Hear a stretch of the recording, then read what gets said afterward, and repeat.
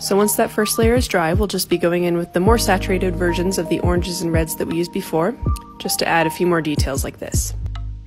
And we're only doing this for the canyons on the right side of the painting. I redefined the river here with a darker green, and then with this watered down purple-gray color, we'll be adding in the shadows to the canyons on the left. You don't want to cover the entire top of the canyon, and you'll also want to extend the shadow across the river. And you'll do this for each layer. Make sure the purple that you're using is watered down enough that you can see the details underneath. Then using that same purple-gray color, we'll be adding little shadow details to the canyons on the right. Again, try to paint this loosely. We're not going for a perfect photographic look here, we're going for a more impressionistic look.